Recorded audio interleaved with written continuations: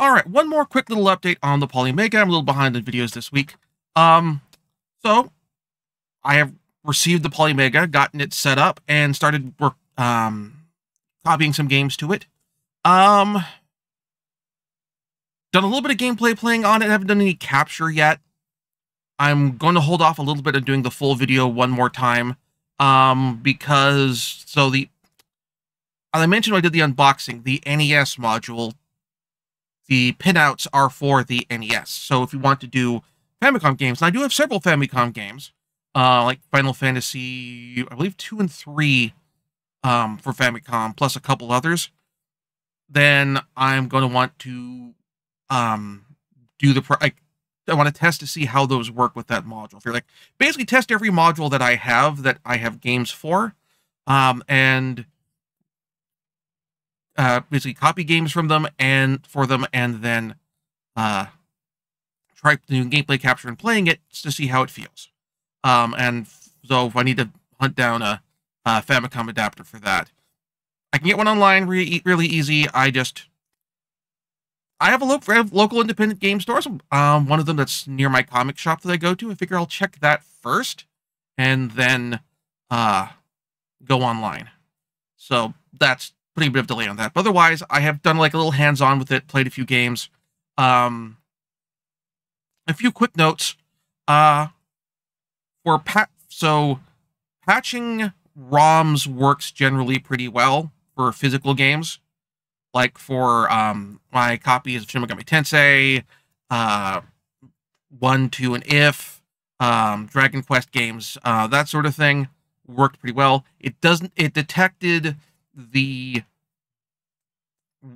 reproductions of American games like Undead Again and Soul Dees fairly well, like more or less right away. It did not handle reproductions of non-standard cartridges well. I have a repro cartridge of Final Fantasy Wizardry 1, 2, and 3 Legend of the Game for the Super Famicom that was originally released for the Nintendo Power Super Nintendo Flash cartridge system in Japan only. And so this is this is a reproduction of a ROM dump and fan translation putting on a physical cartridge. Because otherwise you'd have required the whole separate module unit and all this, that, and the other thing. That game is not in their database, so I had to manually enter that as a separate game. For disc-based games and fan translation and patches of those, I've tried out. Specifically, I've done looked into undubbed versions of and subtitles included versions of Lunar Silver Star Story. Both for taking out some of the measures that Working Designs put in to jack up the difficulty, and also doing an undub mainly less because I don't like the voice acting and more because I like having subtitles. If I'm going to play this game on a stream, for example, I would like to have subtitles so that the audience can read on-screen dialogue and that sort of thing. But in any case, for those games, it actually works best to do burned discs, to basically do either patch a version, like rip your discs to your computer, patch it that way, and then burn it to disk, or honestly doing finding someone who's done a pre-patched ROM and burn that to disk and do it that way. On the one hand, this does kind of defeat the purpose of some of the measures they put in the platform on the operating system for the console to avoid piracy. But on the other hand, like, it's fine. It also helps for situations where, like, if your physical disc is not in the best shape, because some of those, like, putting aside bit rot on the discs themselves, there is the bane of all any disk system where things are distributed in a jewel case of the little bump in the middle. The plastic gets brittle, breaks, and then the disc starts rattling around inside, potentially getting scratched up. So burning a new fresh disc under those circumstances is like being able to do that while still owning the physical game. The physical game is good. So like that worked. I have not done any Saturn games yet, or any Sega CD or PC Engine CD. I'm planning to do it partly because they don't actually have any games for those systems yet, but I have a couple games in mind that I think I'll do for Saturn and for TurboGrafx CD. Try those out. Haven't decided if I'm going to what or if I'm going to do for Sega CD yet, because I'm actually pick up see if I can get a Sega CD game from a local game store first, so I can try a physical disc.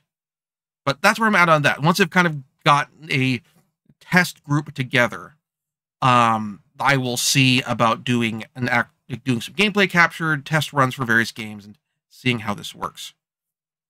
But so far, the other main issues I've run into in terms of copying games to the console is wear and tear on the contacts for the cartridges, and you sometimes need to go through and do cleaning, or even perhaps, in a pinch, even though it's bad for the cartridge, blowing.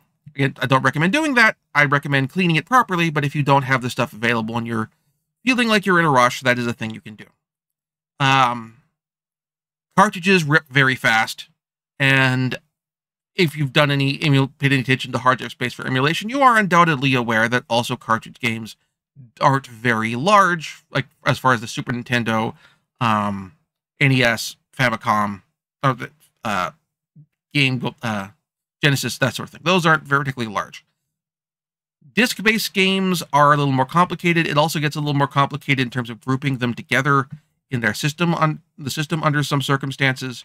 Like, for example, for some of the Lunar games, it did not necessarily detect correctly that they're two different discs in the same game and bunch them together for potentially disc changing.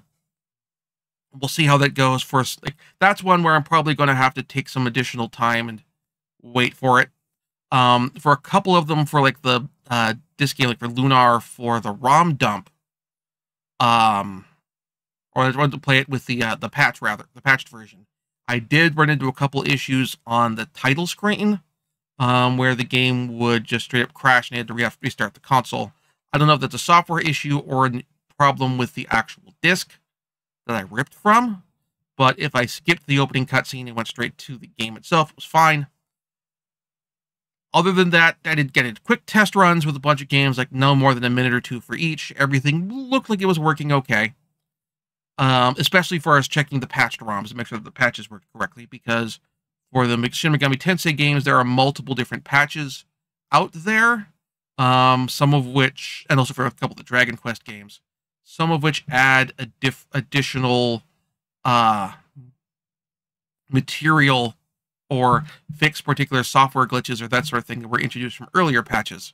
So a little bit of a complicated mess there. So we will see how that goes.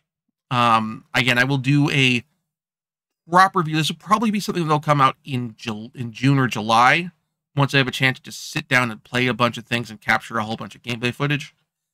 This is certainly not going to take the place for using my N64 and a flash cart for Nintendo Power Retrospectives, mainly because Nintendo Power Retrospectives, the platform does not support flash carts in this way, and nobody's cracked the firmware, and since the system is still actively being supported, I'm okay with nobody having actively cracked the firmware yet.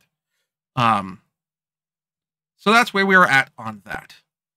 I will keep you informed, but the good news is I have got to update my last Polymega video. I have my Polymega system. I received it about a week or two after I put that video went live, but a bunch of stuff came up, which prevented me from being able to put the video up quickly.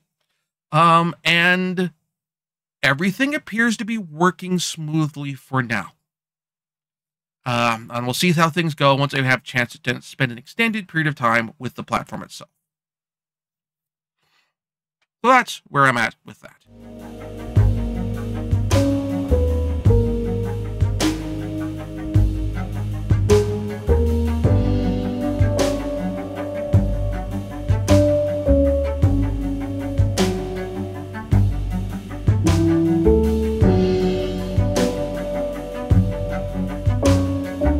Thank you very much for watching. If you enjoyed the show, please like and subscribe. And also consider backing my Patreon. Patreon backers get episodes up to 1 week early of this show and any future Let's Plays. Also, please consider backing my Ko-fi. Toss me a few bucks also helps support the show, and it's not a monthly obligation or anything like that.